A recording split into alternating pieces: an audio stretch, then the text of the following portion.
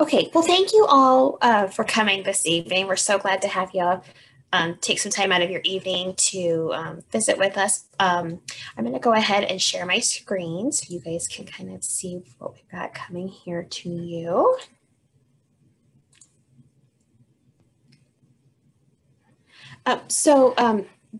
Welcome again to the Munroe-Meyer's Family Care Enhancement Project Information Series. This kind of was born out of the information series we had that were transition specific, but we wanted to broaden it to greater topics to more families and for more people that we could get really important and pertinent information out quickly.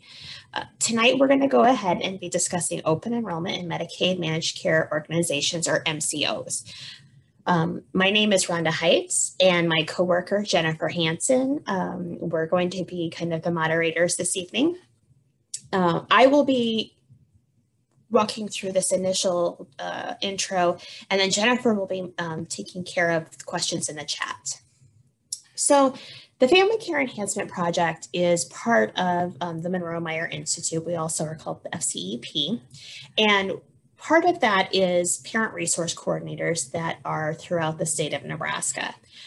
These are parents of children with disabilities who help other families navigate medical systems, if they're having educational issues, walking through community resources, basically just trying to help them get the information they need. And many times that's something that they've actually experienced themselves.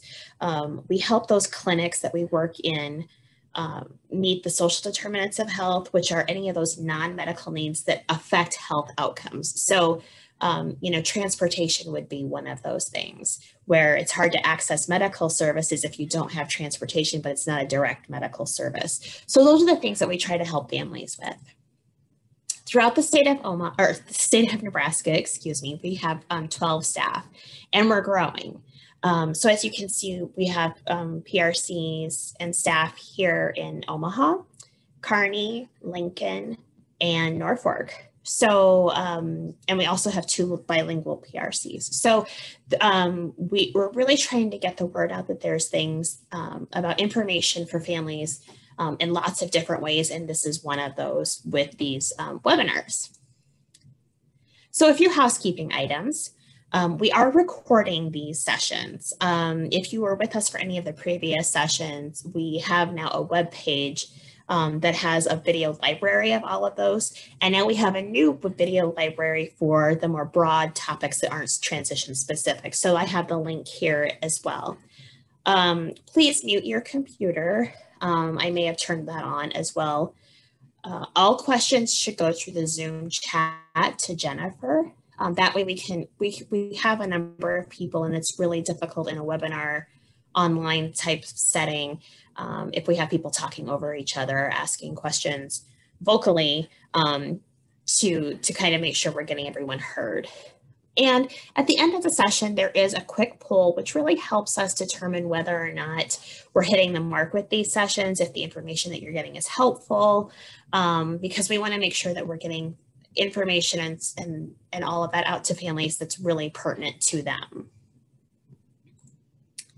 Next session, just to kind of put on your radar, we will have Tony Green coming to talk about home and community-based services, which would be like all of those waiver programs, and kind of going an overview of all of the differences and what those are between the different programs, because this can be kind of confusing. So he's going to be with us October 27th. So put that on your calendar. Here's the contact information for both Jennifer and myself. I didn't put our phone numbers up here. I can get that to you if you would like it. Currently, we are both working from home. So email is probably the easiest way to reach us, and then we can schedule something if you would like. But that's our contact information there as well. So tonight, very excited, open enrollment is coming up for Nebraska Medicaid. And if you're not familiar with that, if you have Medicaid, there's kind of an overarching company or management system with Heritage Health, and that there are then subcontracts to 3 different managed care organizations. So we have representatives from each of those organizations here to kind of tell you a little bit about their program and what maybe some of the differences might be between them, and so that you can make an informed choice during this next upcoming open enrollment period. We have Kim Manning from United Healthcare, Joni Thomas from Nebraska Total Care, and Jennifer Wiesner from Healthy Blue. I do want to make just a quick note. Tonight's discussion will be broad, so we won't be able to discuss specific cases. But if you do have something that you would like, a follow-up for, please, contact either myself or Jennifer, or we will have contact information just because, so that we can go more in depth for like a specific situation. And with that, I will go ahead and turn it over to our lovely presenters for this evening. If I can stop my share. There we go. So I think first up, Kim Manning. Kim, I'm going to go ahead. Okay. And it looks like you're unmuted, so we should be good to go.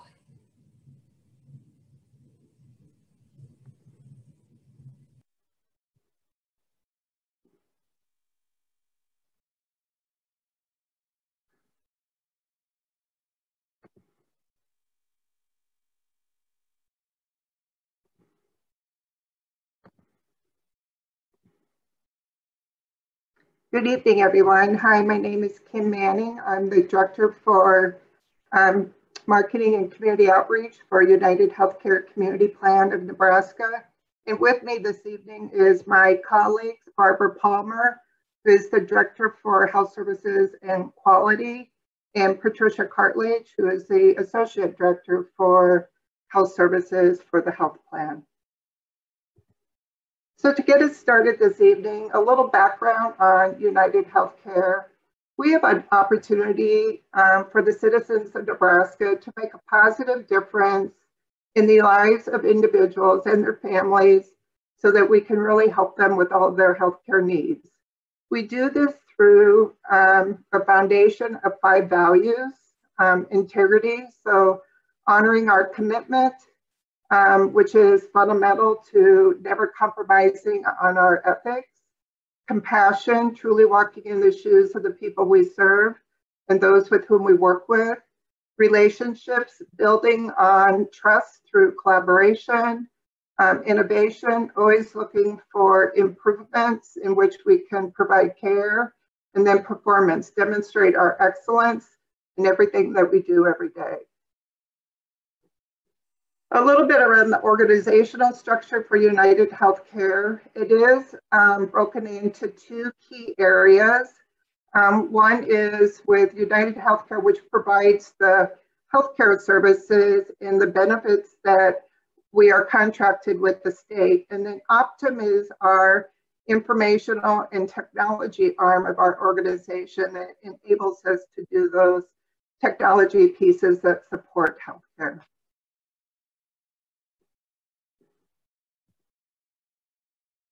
So for United Healthcare, these are the states in which we are currently offering our Medicaid services.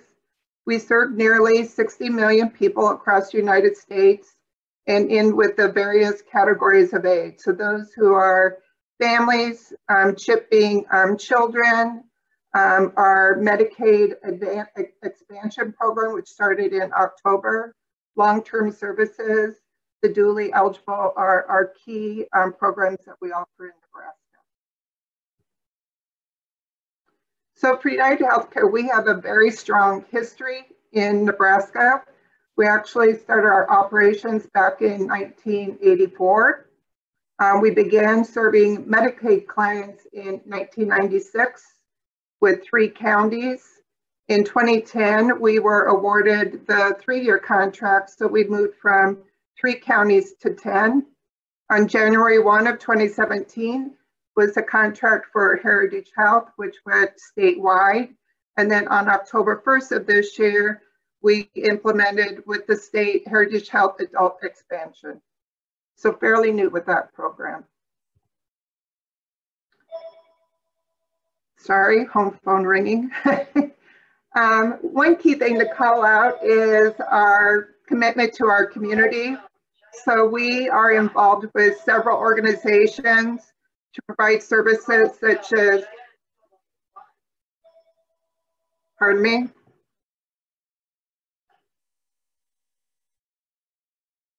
my husband got it. We work with the Special Olympics on their healthy athlete screening.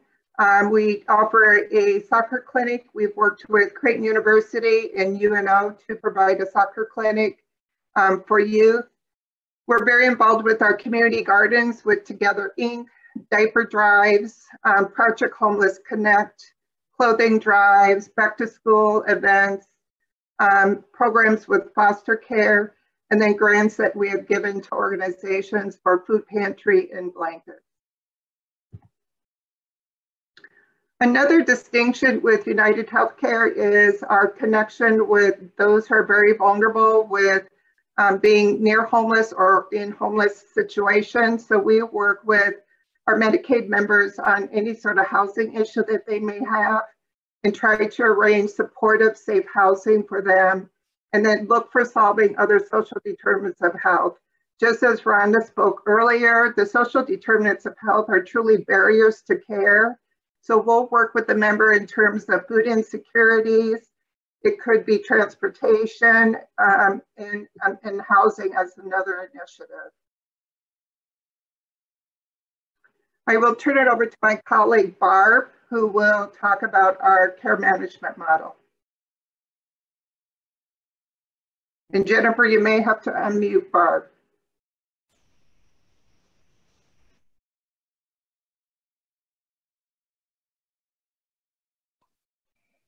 That was Barb Palmer, correct? Correct. Okay, she's been unmuted. Thank you so much. Good evening, everyone. This is Barb Palmer, and thank you, Kim Manning, for sharing the information in regards to United Healthcare. At this time, I'd like to go a little bit deeper and share with you about our care management program. And core to any care management program is the member, and the member is the center of our care management program. The member, when individuals come on to United Healthcare, we assign a clinical coordinator or a care coordinator, navigator, who is able to work with the member at any time during any situation to help the member with the needs that they may have been identified. We do health risk screeners, we do plans of care. We work with the member and whoever the member wishes to have in their care team. So that could be the member's PCP, it could be their behavioral health therapist, it could be community resources such as a peer support specialist.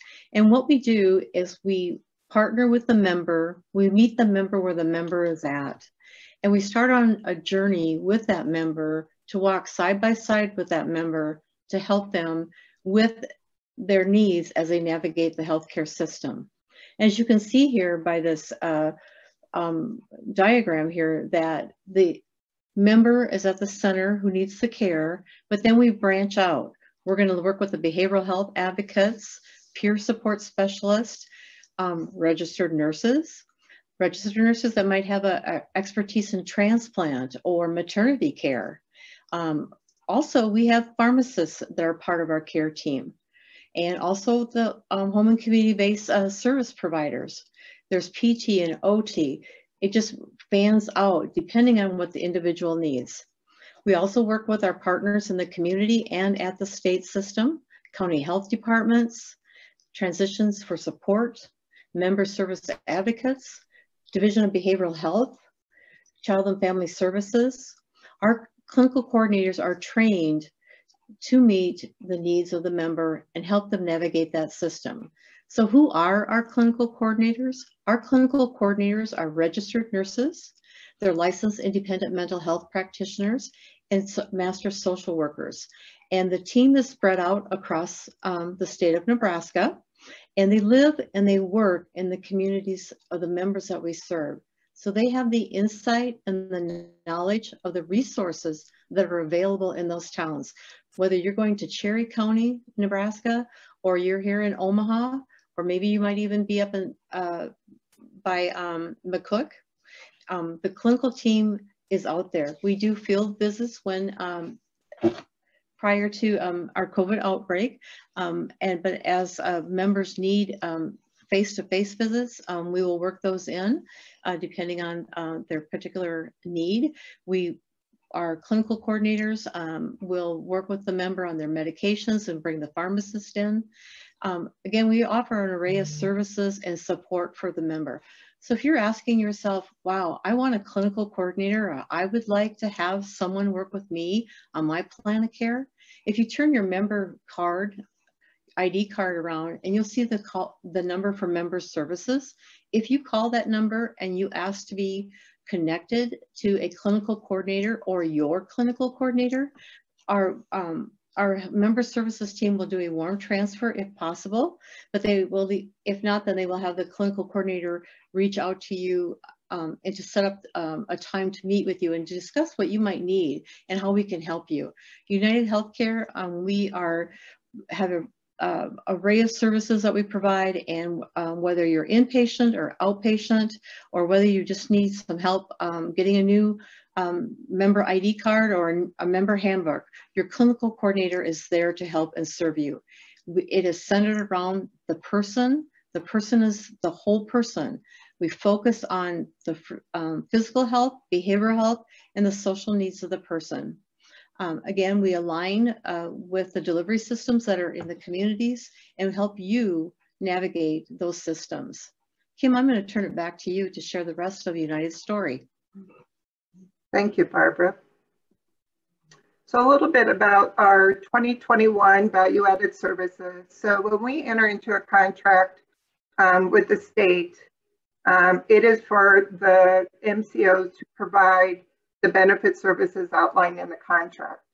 What additionally occurs is each of the managed care organizations on top of that, value-added services that we feel that would be strong supports for our members for whatever needs that they may have.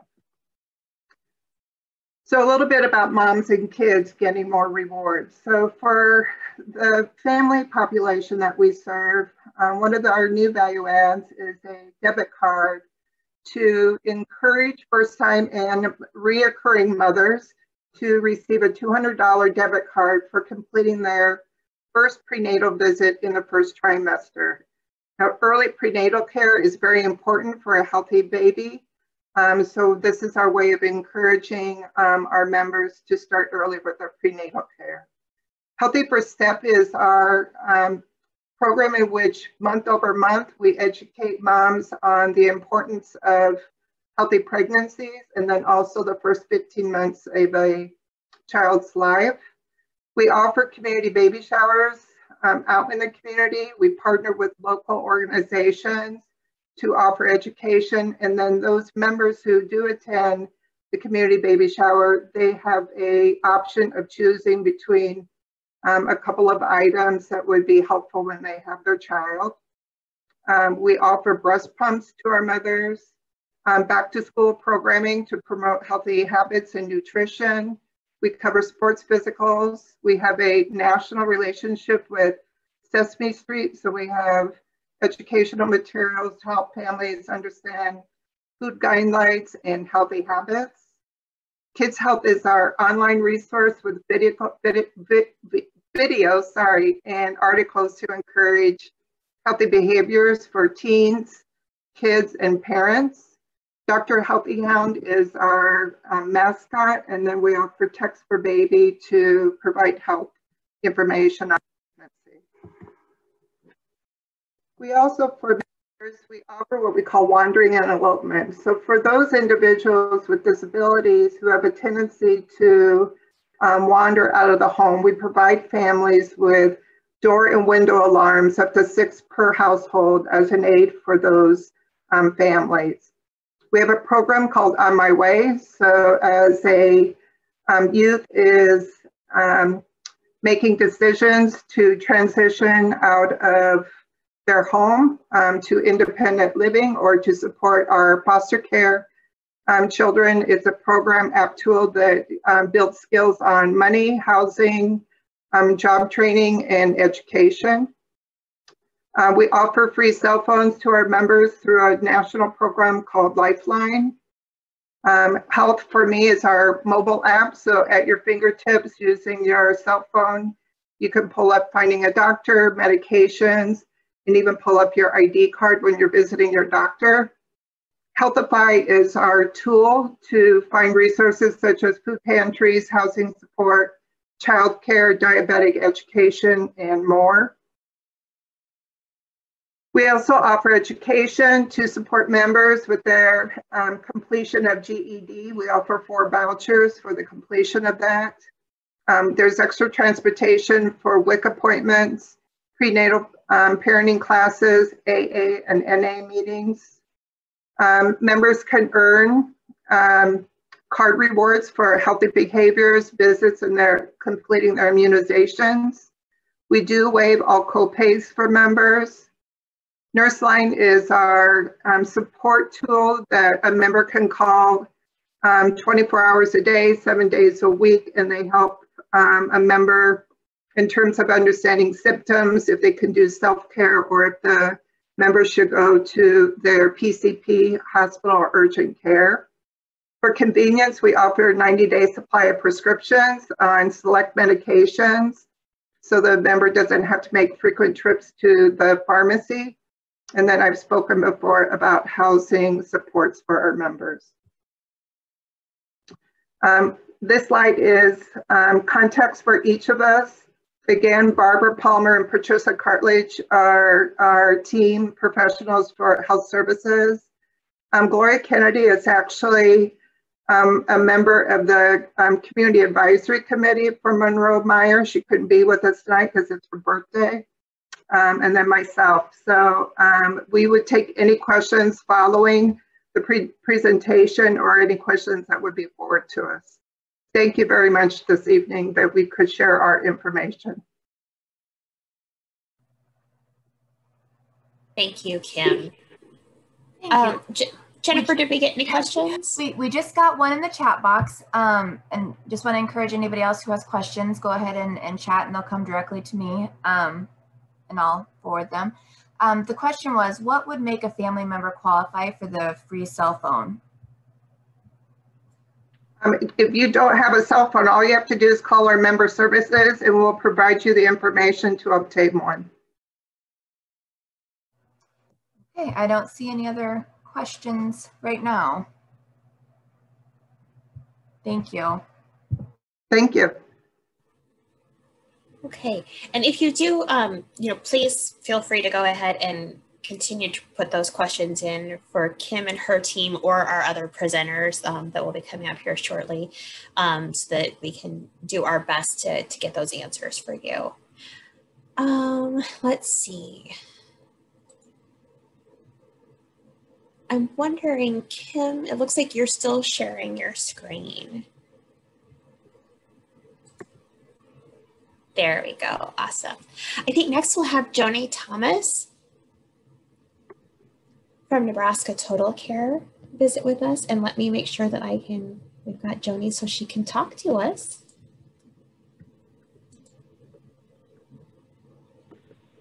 There we go.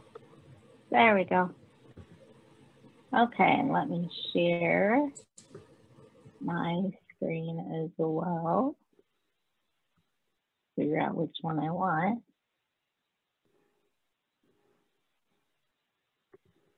Get that up there.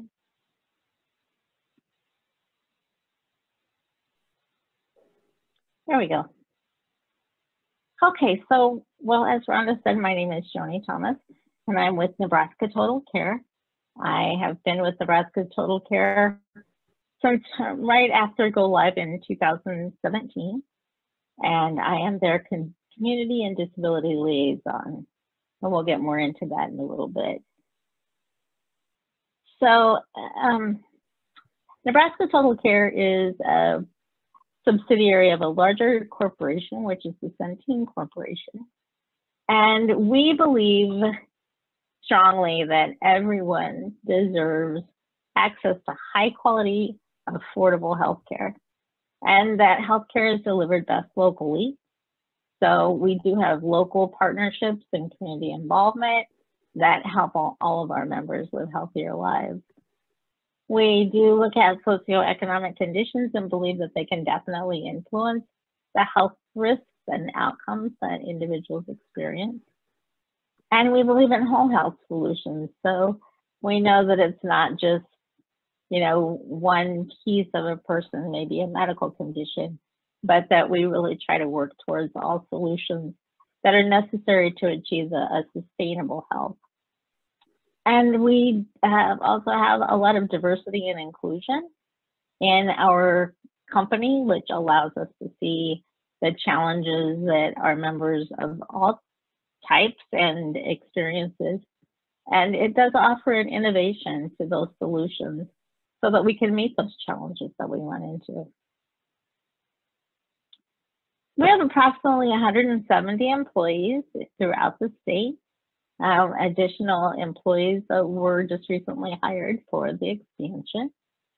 And we do have offices in Omaha and Lincoln, and then we have remote employees as well in the greater Nebraska. We do have a statewide outreach. And we do also, similar to what Kim was talking about, we do a Smart Start for Baby, and we do diaper drives. We had a member who was really used knitting to calm themselves with some of their mental health issues sometimes. And so she ran out of yarn during the pandemic. Go figure, you couldn't find yarn anywhere. And so we have a lot of creative people on staff, and we started creating just a knitting closet. So if we, you know, just trying to meet those individual needs and come up with creative solutions. So now we have that available for other people as well.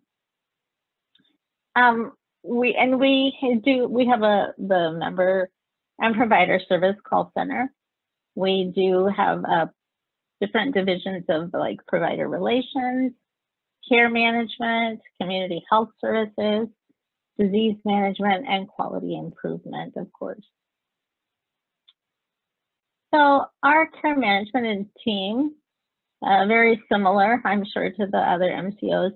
We do have nurses and pharmacists and chief medical officers, and we do have community health workers, and those are the individuals that go out to members' homes and help them maybe fill out applications to different programs that they might need, or help them pay their bills, or just talk with them about what their needs are and how they can, along with our care management team, accomplish the goals and a healthier lifestyle.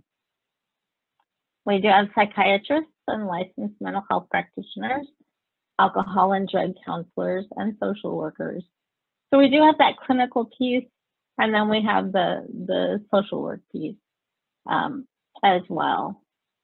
We too try to wrap all of our different departments around our individual members, and often have care conferences with an individual member when there's something that is very difficult solution to come up with, and we can bring everybody together. And we have that externally as well as internally with that member, and trying to find solutions to all of their health needs. So on our website, Nebraska Total Care, you can find a lot of this information on your own. I know in today's world, a lot of people are very good at Googling and going online and finding everything that they need. And so we work really hard to make our website interactive and be something that people can utilize and just serve them without having to contact anybody. So we do have a Find Your Provider. We have a secure member portal, and we do have a mobile app. We have Crane's Health Library that you can go on and look up different subjects with health-related issues and just see what the latest information is about those things on my strengths. And then we have an At Bertha, which is a community resources. So these are free or low cost, various resources that are available to individuals. And you can just go on at any point in time and look something up. So it's very handy and very self-serving. Like Kim was talking, all of the MCOs, you know, have certain requirements via our contract, but we do have those added benefits that we can come up with, that we can have available for our individual members. So we have a healthy rewards program, and where individuals do receive actual dollars on a card that looks very much like a debit card. And it's as you do the various kind of preventative testing, or, you know, the well baby checks, or getting flu shots, or various vaccines, actual dollars are added to those cards that the individuals can use at places like Walmart or CVS or dollar stores, and purchase the things that they need. We do have a YMCA free membership, and that can be for children or adults. And you can go and work out or swim or do whatever kind of activities that you want with that. We have a Boys and Girls Club membership, so families can go there and, you know, learn life skills, have childcare provided, things like that, that they can just go and hang out during the summer. It's very handy for families. We have a community gardens as well, where we help people with the, you know, seeds or growing the food and the spaces.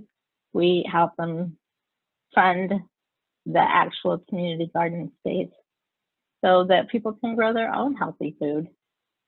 And we do have a Weight Watcher program as well, that young adults or adults can have a free membership to that Weight Watcher program.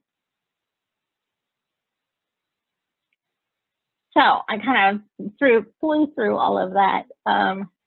We too have a member services line, which people can call and find out who your care manager is, or if you don't have one, you can call and get one. We have a nurse advice line, and there's our website actually. And then we also, for families or individuals who experience disabilities, you have me. As I said, I am the community and disability liaison. So I am that link between the disability community and our health plan. I am on the inside trying to help all of our staff to have a better understanding of life with a disability and what families go through and what individuals go through in that experience. So if you have any questions or have any issues, or just want to know more about Nebraska Total Care, there's my contact information and my phone number. I would be happy to help you out. So just give me a call or send me an email. So I think Jennifer and Fonda, I think that is it for me. I will stop sharing, and if anybody has any questions, just let me know. There aren't any questions currently in the chat box, but I will let you know if some come up. Mm-hmm. Thank you. Great, thank you, Joni. So next we have Jennifer Wiesner from Healthy Blue, and I'll go ahead and unmute her. All right, there we go.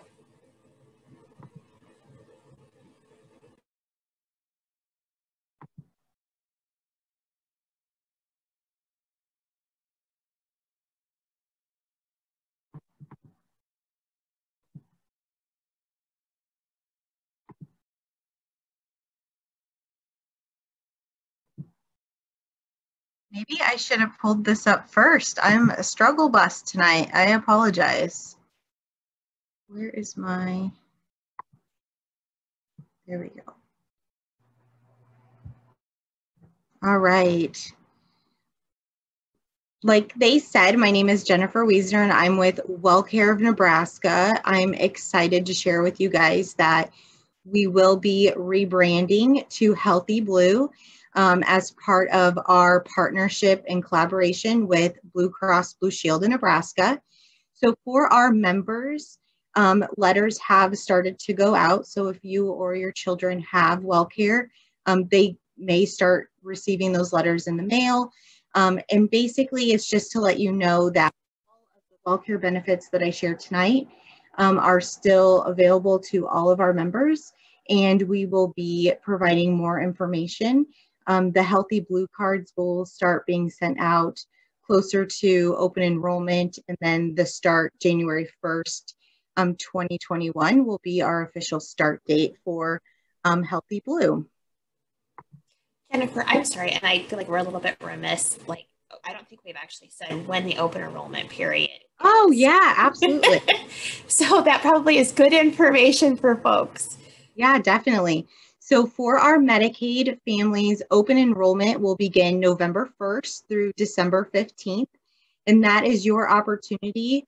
If you want to choose a different plan, that you can do so. If you are happy with the plan that you're at, the state has it set up very nicely that you don't have to do anything at all.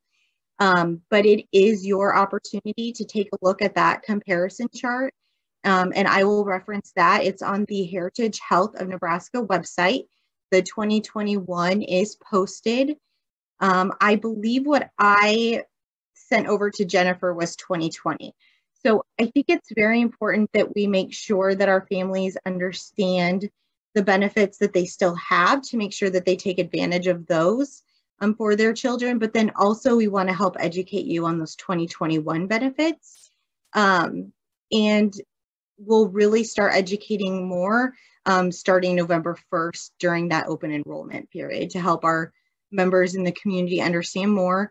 I apologize, I don't have a lot of our value adds for 2021 as we're transitioning to Healthy Blue. I have that presentation sitting in a work stream, and so I'm going to do my best to share the information that I have. I also sent my contact information to Jennifer. You can call me, email me directly if you have a question regarding a WellCare member, your child, yourself. So please reach out, don't hesitate. My job is really to make sure that you're connected to any part of WellCare that you need. So I'm going to start with our value added services.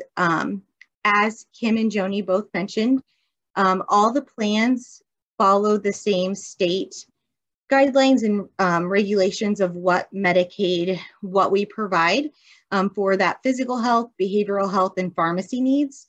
And then what really sets us apart is those value added services. And I think that that's important for our families to know what they have available. So part of our value add is our 24-hour behavioral health crisis line. We do post-ER follow-up with incentives. So our goal is really to help connect our members to those urgent cares, help them find a PCP if they need one, or just help them find a new one. Behavioral health provider consultations, and then we also have no copays for that waiver for Medicaid cover services. We also offer a cell phone, and so for any of our members that have a high-risk pregnancy or chronic conditions or are part of that foster care members, they can contact customer service and receive information on the eligibility for that in the process. Next is our college and trade school scholarships. So we do offer free GED testing, and then we also have 2 different bundles. So we offer scholarships to our WellCare members.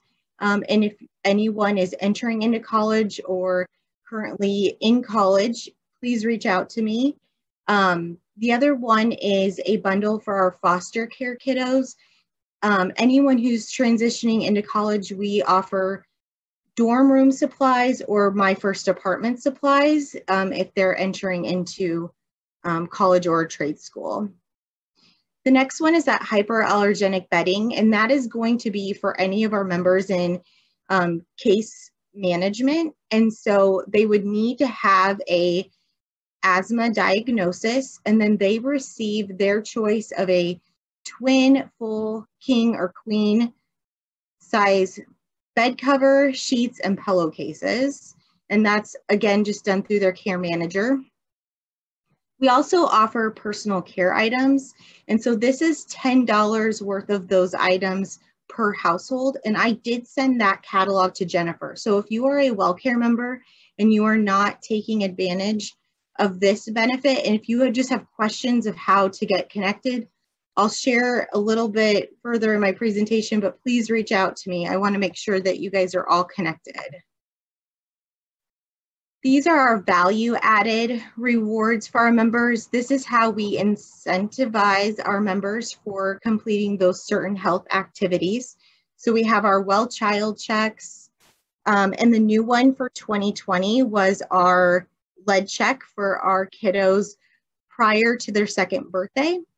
And then we also have our Healthy Pregnancy Reward, where our moms can earn a gift card for attending that first prenatal appointment during the first trimester or 42 days into enrollment, along with their choice of that bonus gift.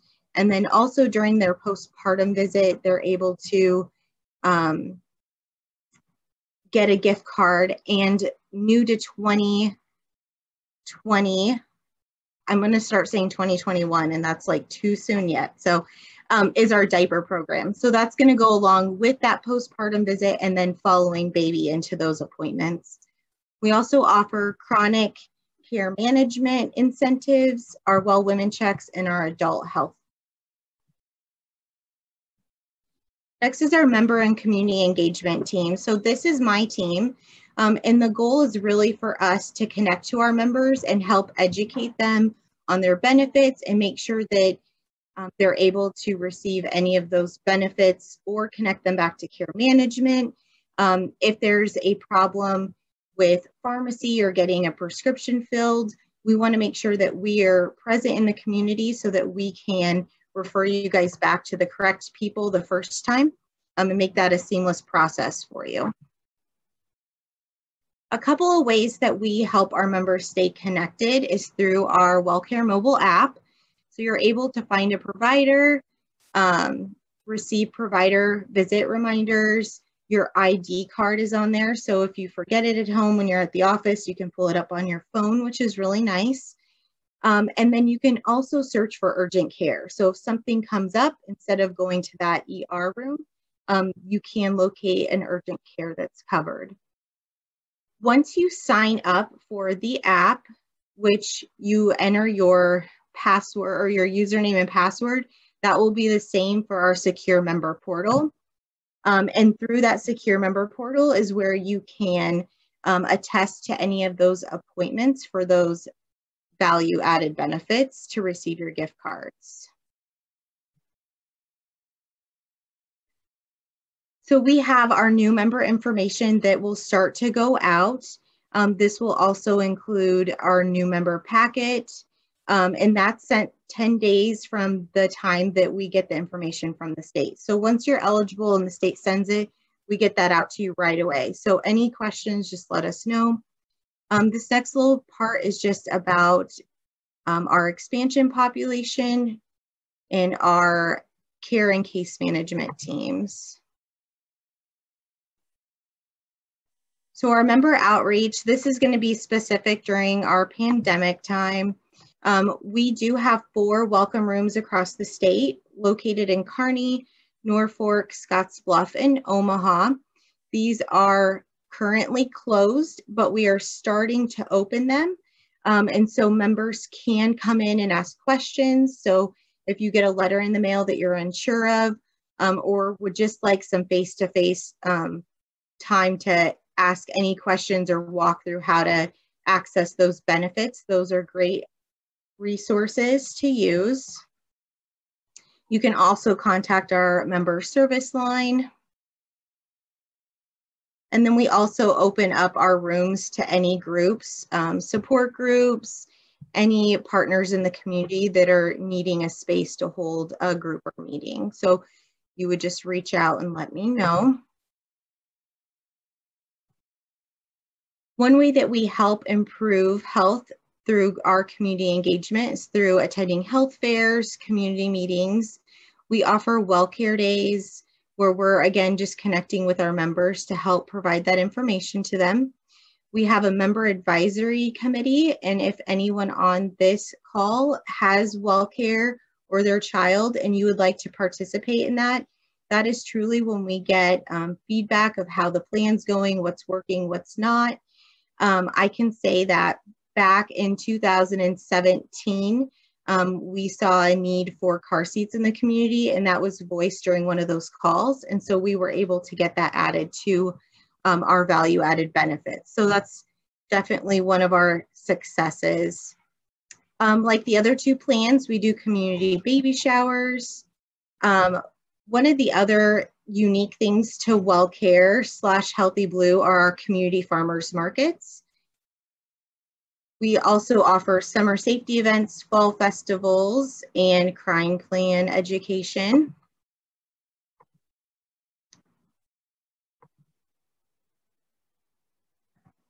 And this is the contact information for our team. Renee is no longer the community relations manager. She has taken a director position, but you can reach out to Julie, Kelsey, myself, or Mindy for any questions that you may have. That's all I have. We do have some questions here in the chat box for you, Jennifer. Will there be a new app for Healthy Blue in 2021? Yep, there sure will be. So once those new member packets start getting sent out, there will be tons of information in there, and that will be included. I did send an email link to you, Jennifer, I believe just recently in that chat box. We do have a Choose Healthy Blue / Nebraska, I want to say, but she'll send it out. And that would be our current website, so you could keep an eye on that for updates as well. Okay, I did send out that information that you had chatted to me out to the group, so you all should have seen it. If not, let me know. Another question, will those welcome rooms still be available once the transition to Healthy Blue?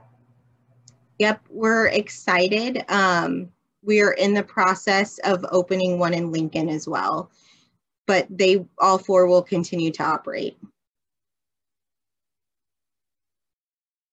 Right. Now we had a specific question as to the YMCA membership through Total Care for a minor. Do you need me to unmute you? Is it working? There. Yes. I think you're unmuted.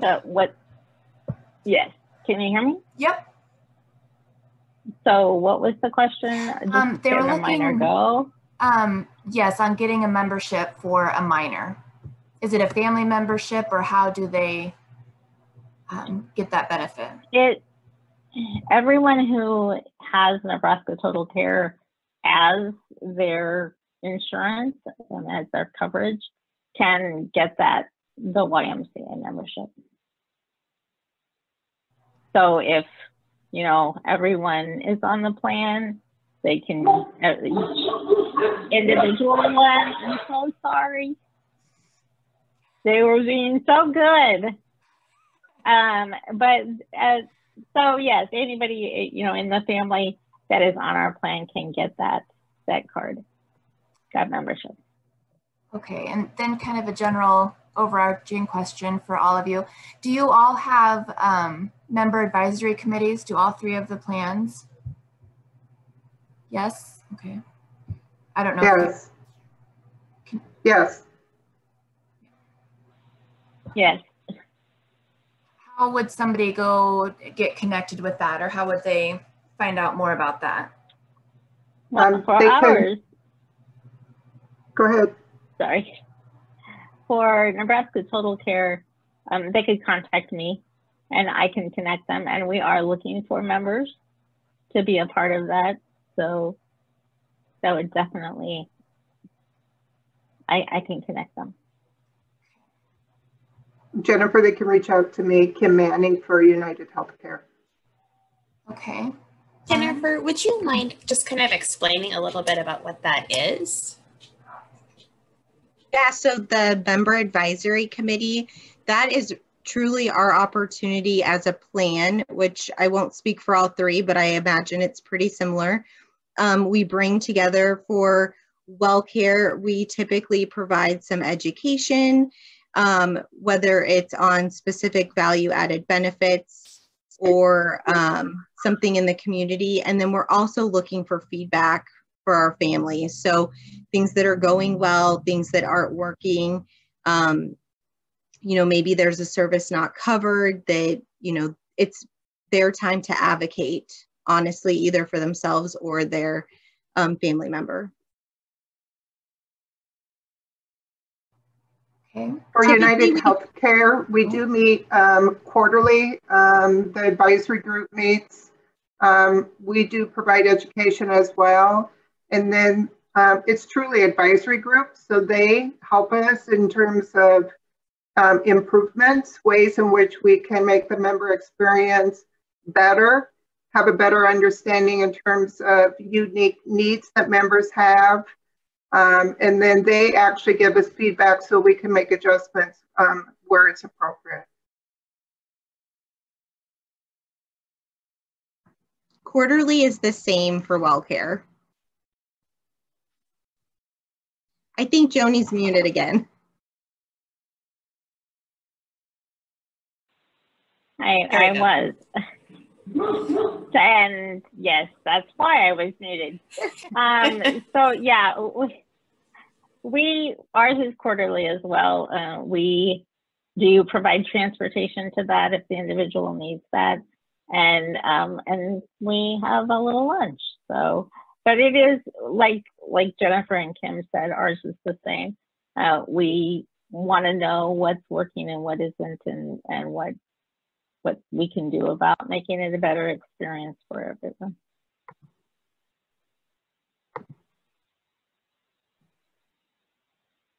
Are the other, I know, Joni, you said you guys, you are actively looking for participants for that. Are the other MCOs also looking for more participation? Because it sounds like a really great way for families to kind of come forward and bring their voice and be heard, and to share kind of like their lived experience and what would be helpful for them. Yes, very much so, Rhonda. Okay, we've got a few more questions here. This is a question for all three of the MCOs. I refer many families to care management, and sometimes it's difficult to refer over the phone. Is there something that we can do to improve the way referrals are accepted for care management or social services, like adding an option to the webpage? I think that's a great thing to bring up with the member advisory board. If you want to. Yes. So for WellCare, I would love to take that back to my care management team and give them that feedback. I think that you could reach out to me directly, or I can provide you that manager, because I know she accepts emails as well. Calling into customer service is just an additional option. So I can provide that information. Yeah, I would agree.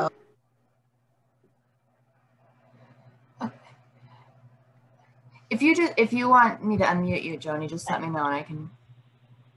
Okay, yeah.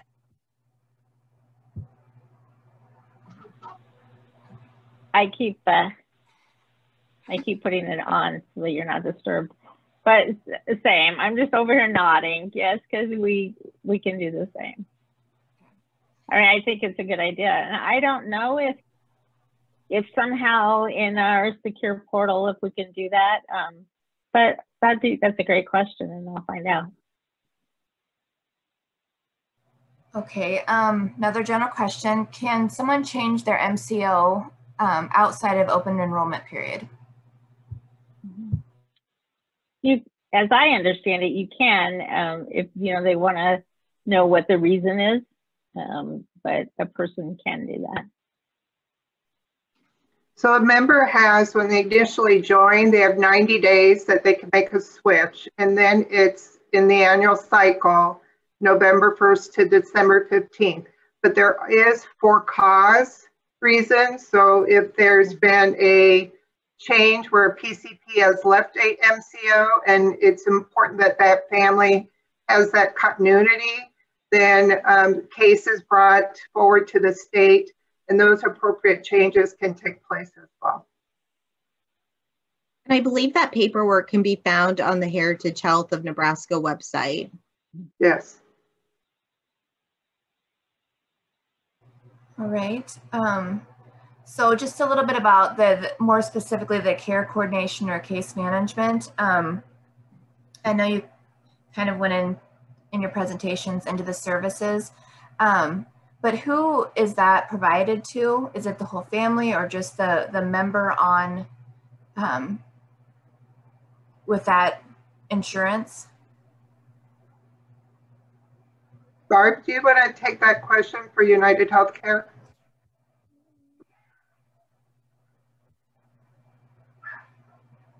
I absolutely. Thank you, Kim. Can everyone hear me? I think I'm unmuted now. Thank you. When our clinical coordinators reach out to the families or to the member, we're looking at the subscriber ID, and we're looking to see if there are other family members in that household too. Because usually if there's a social determinant of health care need in that family, it's not just affecting one member of the family, it's affecting the whole family.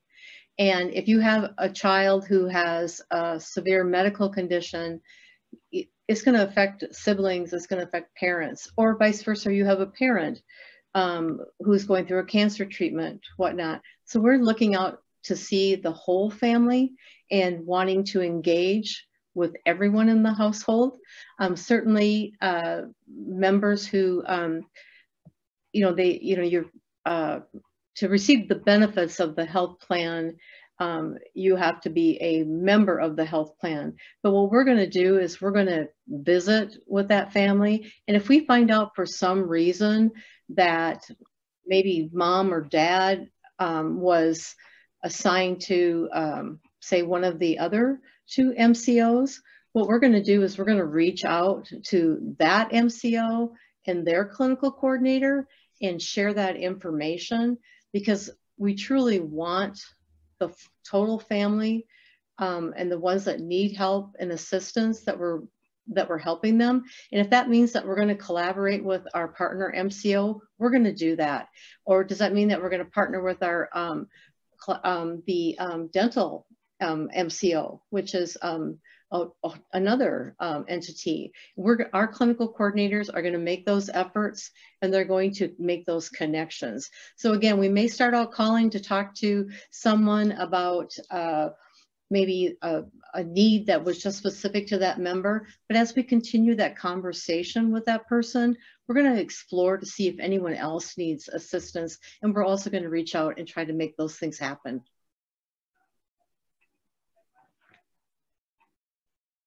WellCare, I would echo what Barb said. That was perfect. We're definitely gonna, it typically will start with the member, I would say, but we're gonna assess everyone in the household to make sure that needs are being met, because that's gonna directly affect that member. Right, and the same for our team.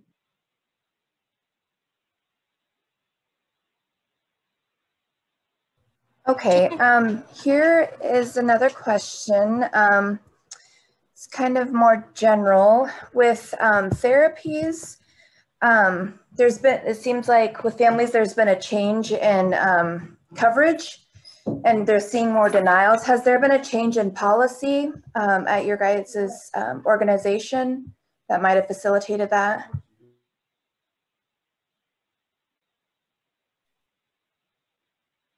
Barb, could I lean on you for that?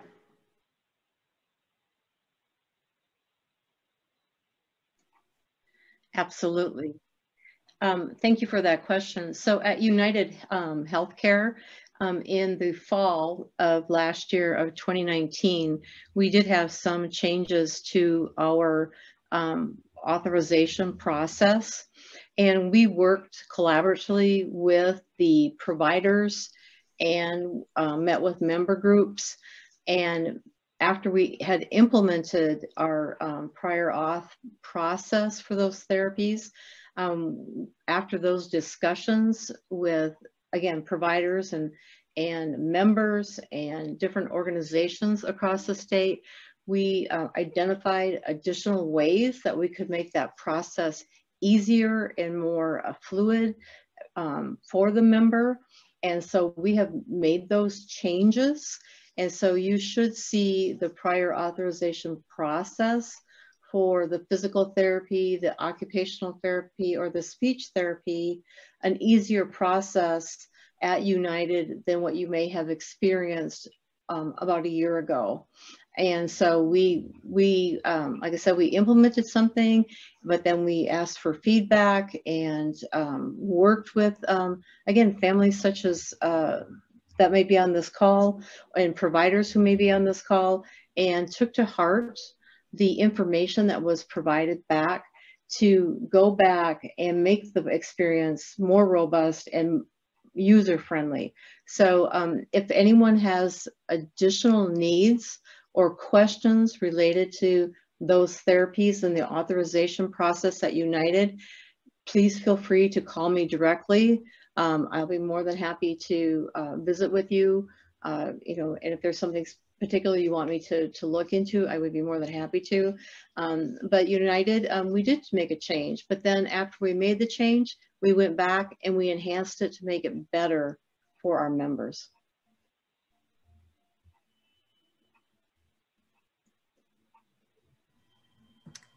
Okay. Jennifer or Joni, did you have anything to add, or should I go to the next one?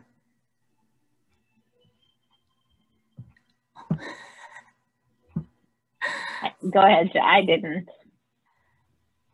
I apologize, I muted myself. To be very honest, this is not my expertise at all. I would be happy to take that question back to our PR team and quality team and get an answer back to you guys. I would say if there's, specific things that are continuing to be denied for maybe a certain member versus overall, definitely reach out. And I think even involving care management at that point to help kind of be that liaison is also really helpful.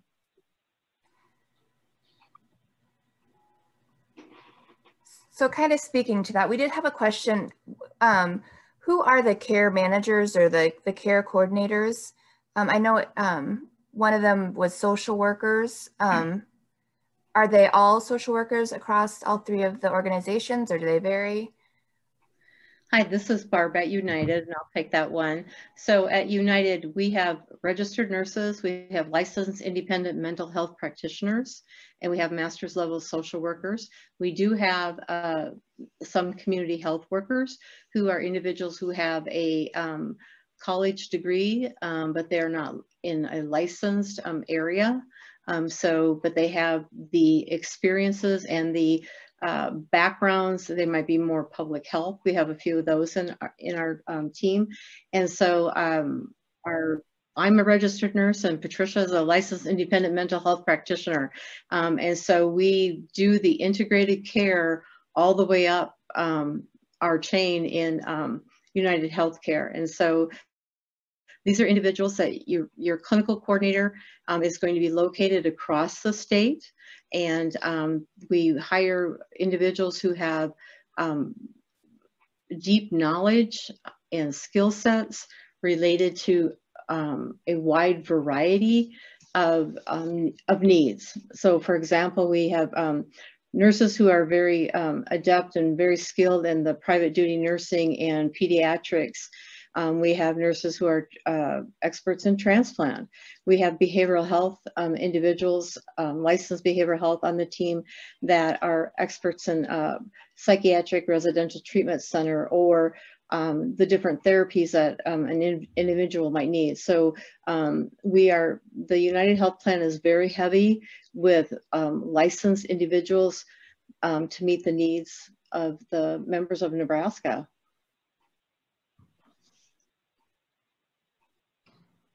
So for WellCare, we have a 3-tier system. So we have our low, medium, and high risk members. And so if our members fall in that high risk, whether it's a chronic health condition, you know, a severe behavioral health, if they are needing help with medication management, and they're wanting that more intense, I would say, care management, that would be our field team that's deployed statewide. They are all licensed professionals. So again, those nurses, behavioral health, and social workers. And I know that our manager of care management does a really nice job of connecting the most appropriate care manager to the case. But also they work as a team to collaborate to make sure that all of our members' needs are met. So if they fall in that medium or low risk tier group, then that would be handled telephonically. And it's really, they work with our members to develop the plan that works for them. So as far as how often they want to communicate, what those goals look like, and how they can help achieve them. So that is what I have for WellCare. Well, and for Nebraska Total Care, I mean, I think structurally we're all kind of the same. We do have RNs that work with, like Jennifer said, the more involved medically members. And so they will set up the care plans with the individual. They'll set up the goals of what they're, you know, trying to resolve, or how the health level that they're working toward. Then we have program specialists, and those are the individuals that have more of a social work background, and they're licensed social workers.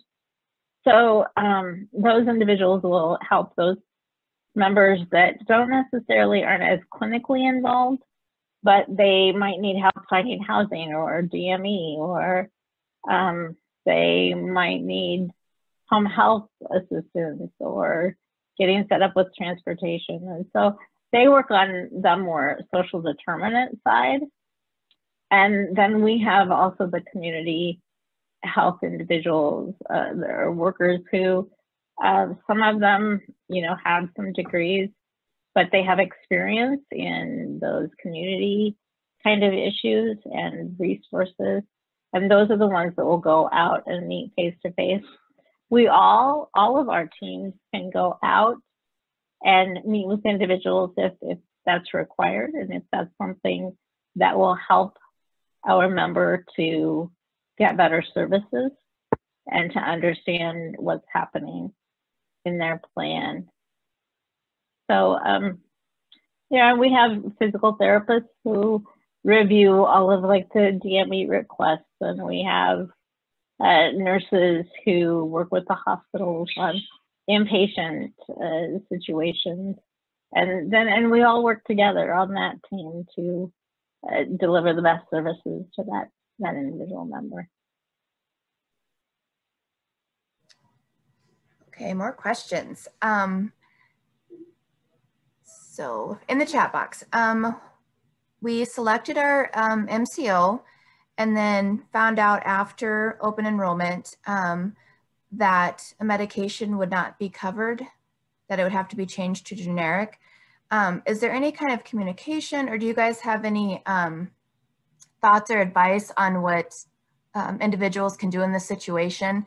If they chose their MCO, it's in place, and then they found out that a medication that they need would not be covered anymore.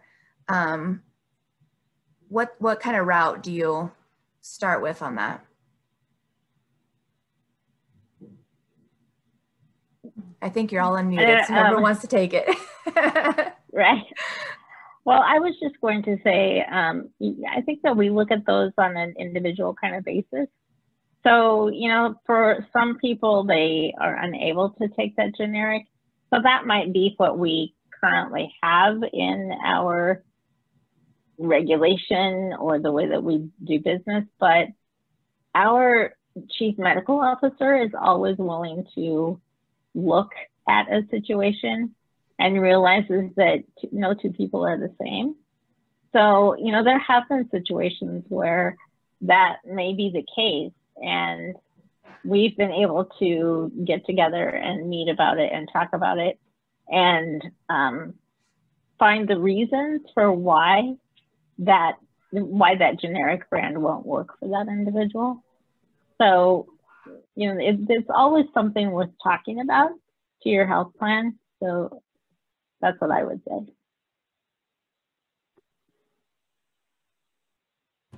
Jennifer or Kim, did you want to take a stab So at it?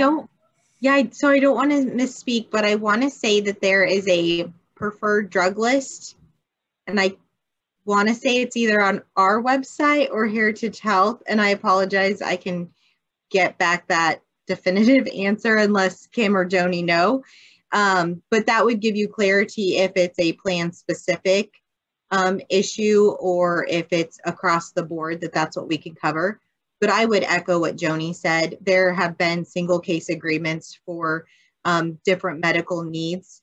And so involving care or case management, I think, is a really good route to go if you're struggling with something like that, to have a liaison within the plan to, you know, help work through that between your provider and the health plan.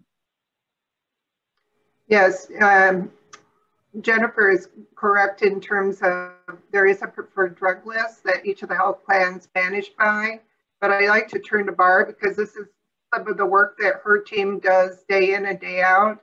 If you would unmute her, Jennifer, then I think she could add some information for the families concerned about that.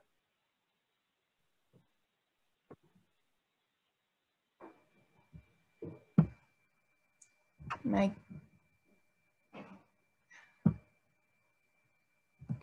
You there, Barb? Yes, I am. I'm unmuted now. Thank you. So this is an area that, you know, if you find out that your child is on a, you know, specific drug or needs a specific drug, and you've gone through the authorization process and the medication is denied, all three health plans have the appeal process for the member to go through, and you have a peer-to-peer process in that appeal format that allows the physician-to-physician discussion. So if your provider has requested an authorization and the medication is denied, then your provider can ask for a peer-to-peer, and that's where your provider is going to have that opportunity to have that discussion directly with the medical director who is overseeing that authorization, and potentially at that time, if your provider can add additional clarity or information, we call it clinical information, to that request, then there's, you know, it's all based upon meeting medical necessity, based upon the guidelines that we work within the state. And so, you know, there's that opportunity there for that provider to talk directly to the physician who is overseeing the case and provide additional clinical information to have that overturned. The other thing is, like, if you have a denial, again, your clinical coordinator is your advocate for you within the system. And every individual at United Healthcare is automatically assigned to a clinical coordinator. And remember, your clinical coordinators are your registered nurses and your licensed independent mental health practitioners who are working side by side. And so if you don't know who your clinical coordinator is, just pick up your phone, turn your card over and call member services. And again, they'll connect you with a clinical coordinator. We assign every member to a care management team person. That doesn't necessarily mean that you will ever use that person, but that person has already been identified and assigned to your case to help you.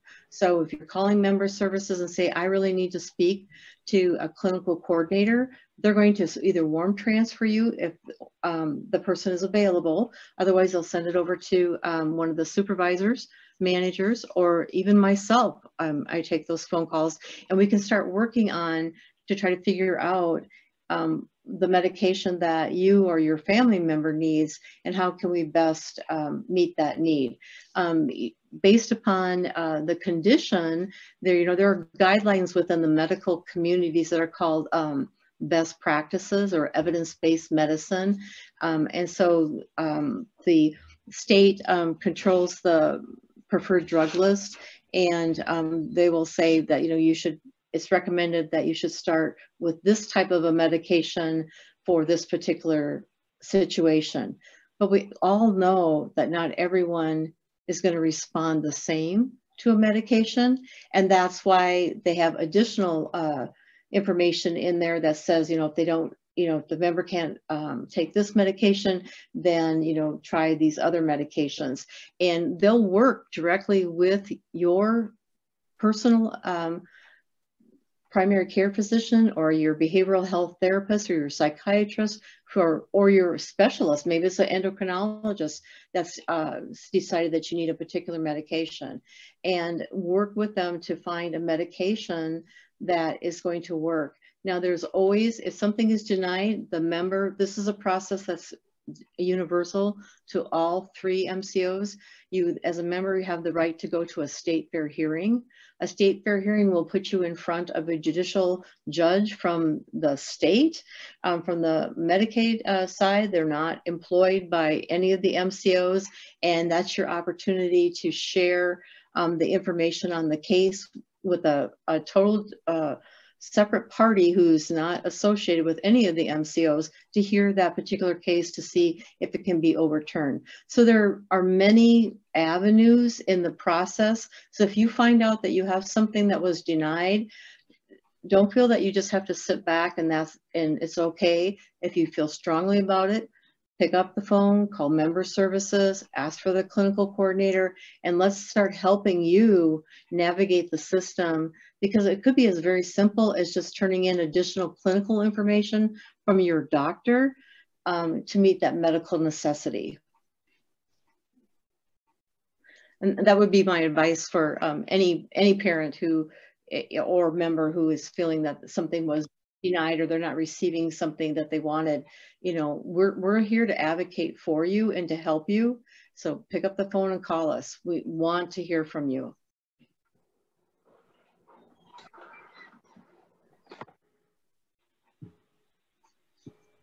Okay, we have just kind of a general question over the appeals process, and I know Barb, you kind of went into that, but would you, Jennifer and Joni, like to just kind of give a brief overview of what you might appeal, kind of what that process looks like for individuals?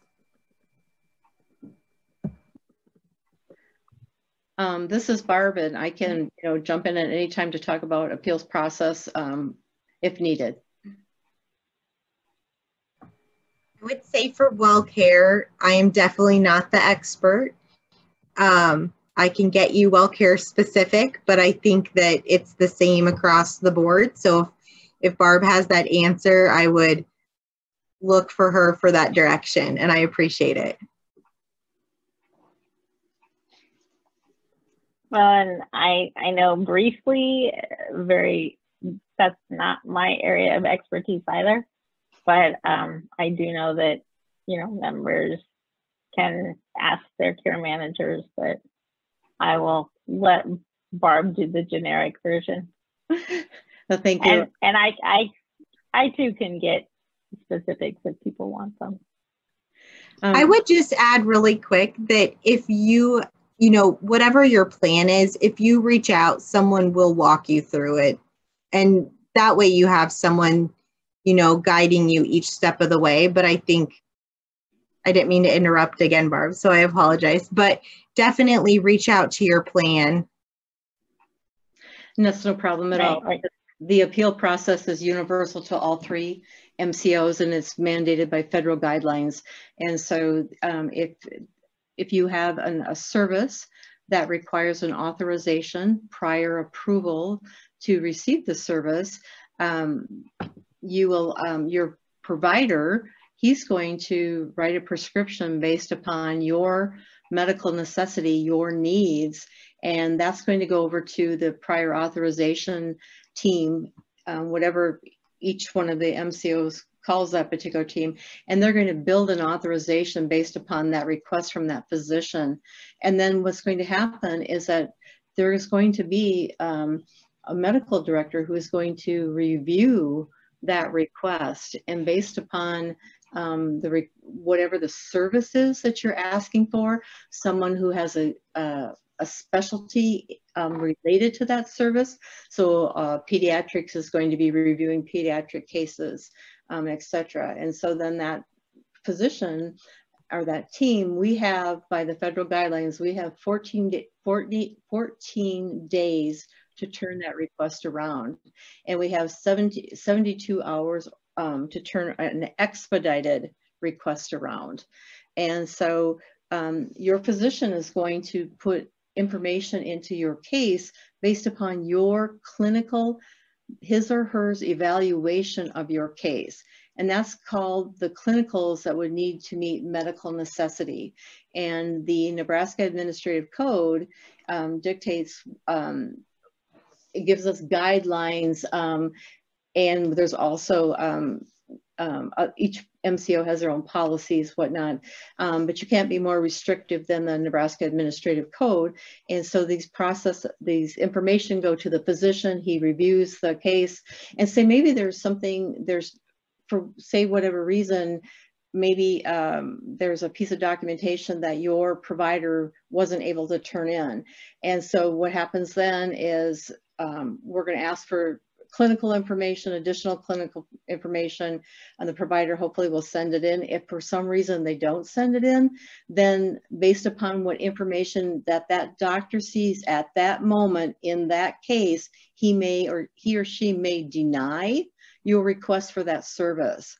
And then then what happens then is that we send out a letter, you get a denial letter, but your provider can ask for he can ask for the peer-to-peer, and the peer-to-peer is where the physician to physician will look at the case and talk about the case, and hopefully there's going to be additional clinicals that are going to be sent in and it gets overturned and approved. You can ask for extensions. There's 14-day extensions in there. Say your physician is having difficulty gathering all that information, or there's something else that needs to happen. So you can ask for extensions, but usually a regular authorization is 14 days, expedited is 72 hours. And then what will happen is we do the peer-to-peer and say the peer-to-peer doesn't change anything and the service is totally denied. Then you as the consumer, you have the right to ask for a state fair hearing. And in your member handbook, it will state how you go about asking for a state fair hearing. And so if you call member services, they should be able to walk you through the process. If you have a clinical coordinator, they should be able, or navigator, or whatever each MCO calls that person that's associated with your case, they're going to be able to walk you through that process and help you. And our goal is we want you to have the services that you need that meet medical necessity. Nobody wants someone not to have something that truly meets medical necessity. So it's all about getting the paperwork together that shows that physician who's reviewing your case exactly what do you need at that moment that that service that you're requesting will benefit you. And so you have to meet that medical necessity criteria, and that's all in the documentation. And then you start going through the appeal process. So you can't, and even if you go to a state fair hearing and you don't like what happened at the state fair hearing, you can even take it outside and then go into a district court. So there's a lot of avenues. You have choices, you have rights, and your MCO is there to help you with that. And so, we want to help you. I mean, we're going to the state fair hearing too. It's nobody wants to go to that area. So everybody wants to be customer friendly and help you along the way to make sure that, if there's a service that you need, that, we're getting all that documentation together and getting it in front of the right person within that timeline so it doesn't get denied. And that's pretty much a appeal process in a nutshell. Okay, thank you. We have another question around cultural competency or cultural sensitivity in your organizations, particularly with case management and Spanish-speaking families. Do you guys have translators available, or what services or supports do you provide for Spanish-speaking families? So for United Healthcare, one of the things that we do on a monthly basis is we bring in community resources that serve various populations and cultures to provide information on what they offer. So like the Latino Center or the South Omaha Community Advisory Group. And these are organizations that provide information to us as a health plan in terms of ways in which we can refer back to appropriate services for those members. We do utilize our language line, which offers language in various languages: Spanish, Arabic, Karen, Burmese. And then if you can unmute Patricia Cartledge, she'll talk about some of the training that the clinical team goes through to be culturally competent. Patricia? Hey, Kim, thank you. Thanks, everyone. So one of the neat things I think about case management is always about meeting the member exactly where they are. And one of the things that we're very sensitive to is that you can't, you can use the language line, and I'm so glad we have that especially for unique dialects, but especially within our plan, you know, we've made a concerted effort that we have clinical staff that are hired that are bilingual in Spanish, Arabic. We do cultural competency training regularly.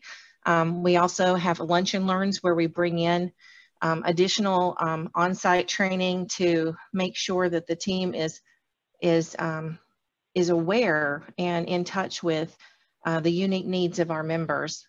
And then in addition to that, you know, we, it might sound a little bit, maybe strict is the wrong word, but we want to make sure not only that they understand it and that they embrace it, but we hold them accountable to it. So we will go through and we test our staff on their knowledge of cultural competency and what that means for the members. And I can tell you that even utilizing the language line, having staff on staff who are bilingual outreaching, especially our Spanish speaking population, it means a great deal to them to have someone right there who can call and engage, not necessarily needing to utilize an interpreter. We have found great success, and we have pivoted those staff strategically within each one of our populations. So our maternity program has, you know, bilingual in Spanish staff and bilingual in Arabic, because we really want to help those expectant moms, you know, have healthy babies. And then same thing for our older adults. We have a bilingual staff that works in that category. And then, you know, it's not just cultural competency is not just about language. And I can't recall, I apologize, Barb, if you or Kim brought it up, but, you know, we utilize our tribal liaison, right? To make sure we're sensitive to the Native populations. We also want to be sensitive to, you know, our homeless members. So we have the housing navigator, which I know Kim spoke to, but we work with our refugee population. So I think that there is lots of opportunity when you're looking at case management. You know, one example would be, you know, making sure that that we're aware and sensitive to respecting the traditions, the infrastructure of each different population as they come into case management. Building rapport is going to be different for some. You know, eye contact, of course, is one of the first things that come to mind. How you might respond to a Middle Eastern family compared to, you know, just a Hispanic family, the cultural norms are pretty critical. So for our team, there's lots of ongoing training, testing, review, engagement with our community agencies to keep that skill sharp. And then also making sure that we hire the right people to meet that member right where they are.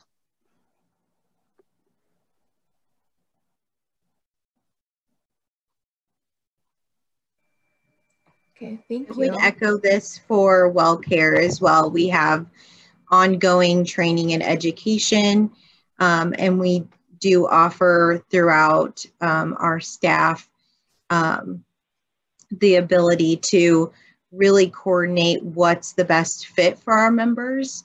We do utilize an internal translation line, and we also offer in-person translation. I know that there have been some hiccups, so it's a process that we continue to work on to better ourselves and make sure that we're meeting our members' needs and we're meeting our members where they're at. I know for my team specific, we have 2 bilingual staff members. So instead of maybe me continuing to work with that member and utilizing a language line, I'm going to do a warm handoff to someone that can speak in their cultural language. And so it's just that rapport is built. I don't know if I want to say faster or easier, but it makes a huge difference, and we're very aware of that. So we continue to strive to continue to educate our staff. And I guess I would say the same. I mean, we have the language line as well. We have some bilingual staff. And we do have the tribal liaisons who, I know at least one of our tribal liaison was native or is native. And so, certainly understands the way of that culture. So we do the same. Okay, another hot topic, transportation. Can you guys give us just a little rundown of how transportation, that benefit works for your organization for a member to get to a health appointment or to some kind of provider, or just transportation in general? So for United Healthcare, the transportation vendor is Logisticare. We made a transition to Logisticare October 1st. We follow the state's guidelines for transportation. It's for non-emergent medical transportation. There is within 3 days to make an appointment. You can utilize an app tool to schedule your appointment. You can schedule out regular appointments. So if you have a 2-week appointment with a provider, you can schedule those out with the transportation vendor. If there is any member question or some assistance that needs to be made, the individuals on this call can reach out to me and I'll put you in touch with our transportation manager. And our transportation provider is MTM. And we have a mobile app where people can, if they have a smartphone, they can, or a computer, go on and schedule their own rides. We too have, if you have a dialysis appointment 3 days a week, it's always at the same time. You can schedule that out so you don't have to worry about it every day.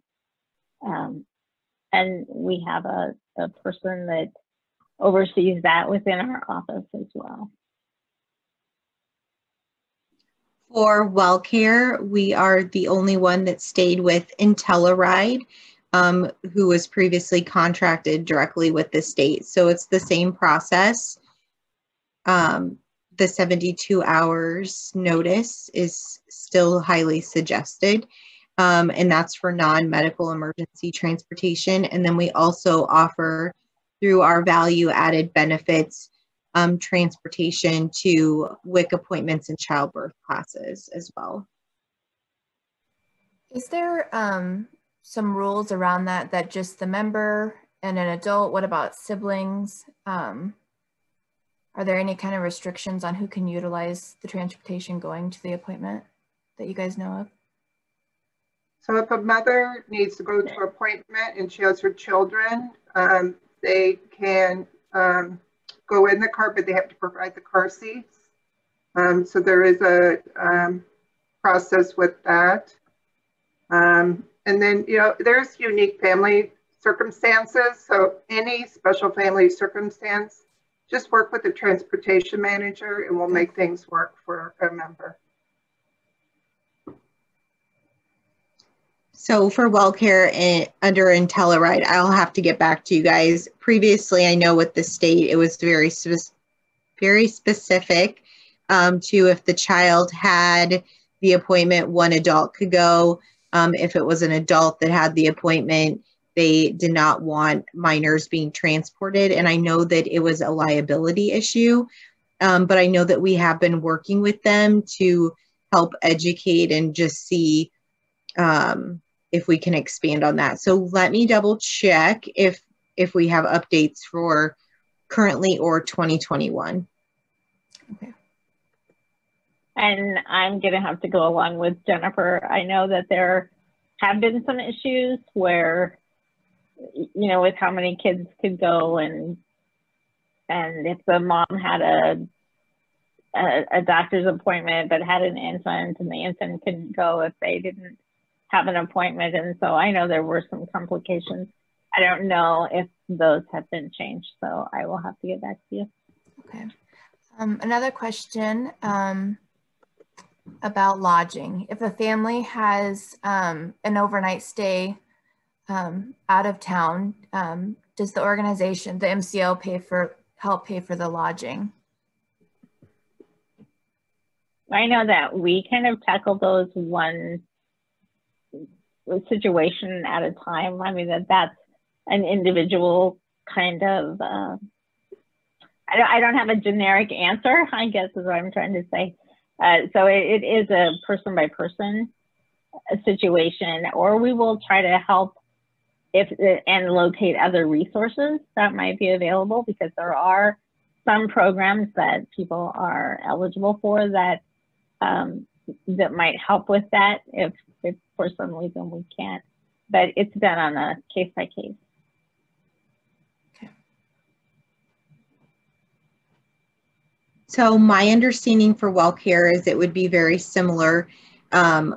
If someone was in need of lodging and there was overnight stay involved, we'd probably want to get a care manager involved, and they would be able to help locate services within the community that might be able to help provide for that family. But as far as plan specific, I am not aware of it, but I can definitely, I wrote that one down also, so I can send that back to you. Barb? Thank you. This is Barb for United. And so the Nebraska Administrative Code is your guideline here. They have in that, the NAC manual, as it's referred to, there are provisions for the MCOs must cover the travel piece of it. And so depending on, first of all, they look at for travel to see if there's a working car in the home. And then depending on how far away the appointment is, traveling the distance one way. And I'm not going to be able to exactly quote that one. I think it's greater than 200 miles round trip. But there is a provision there that we will provide transportation to the appointment.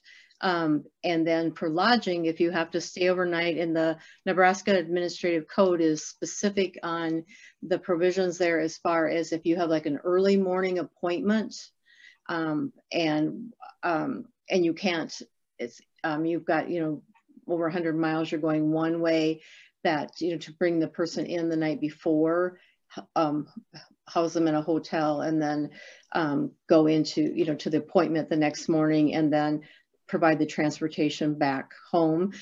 So the clinical coordinator can help the member navigate this, also the transportation manager, but your clinical coordinator is your best route to, they know the policies, they can help you with that. If you have to go out of state for treatment, there's a gap in providers in the state of Nebraska. That clinical coordinator can help arrange those transportation and work with the facility that you're going to help with the housing. Some areas, they'll have like a Ronald McDonald House, and it's preferred that the member and family stay at the Ronald McDonald House while maybe it's a child who's going through some sort of a transplant or chemotherapy or whatnot. So we all know that members' care is very complex and the needs are very specific. And so the Nebraska Administrative Code does give you the guidelines to start with. Then the next place that you're going to go to is the transportation guidelines are those again are mandated by the it's not the feds, it's the Department of Transportation, as far as like the rules as to how many people can go to an appointment, what's covered or not. And your clinical coordinators are going to know that information. They're going to be able to help you navigate that process. We've had individuals who have had to go to, say, Minnesota for a particular type of a service, and there's flight availability in your transportation benefit. So if you need to have a plane ticket to get to the place of the service, there's that benefit. Once you land, they're not going to pick up a car or anything like that, but they've gotten you to the city, and then usually the hotel or the Ronald McDonald House will have transportation to help the parent get back to the lawn where they're going to stay. There's a food benefit in the policy.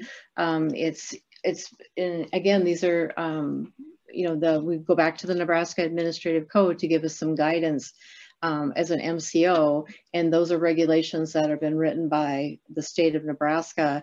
And they'll say like there's a $25 food limit per day for the child, and then the adult that's accompanying them. And they're really pretty specific. It's not. I've had where individuals have thought, well, I will go to the grocery store and I'll buy $100 worth of groceries, and that because I'm staying at one of the efficiency apartments, and that will, that will be savings for everyone, for the state and for my family. We'll get it all at once. Well, the guidelines say $25 per day. So you bought something that was $100 on one day, that they're not going to pay. We're not going to reimburse back for the full $100 because it says $25 per day. So things are pretty specific when you start to travel with your benefits, but your clinical coordinators and your member services teams are going to know those ins and outs, and they're going to be able to help you with that information. And the same thing with the transportation piece. The transportation company is going to know what the benefits are for the transportation. So best bet is get yourself a clinical coordinator or whatever each health plan calls their clinical staff to help walk you through that and help guide you with that. And you're probably going to want some care management help along the way too, because if you're traveling for tests, that means you've got something going on or you need a procedure, and especially if you're having to travel quite some distance, you got a lot of things to navigate, and that's what the clinical coordinators are there to do, is to help you with those types of items.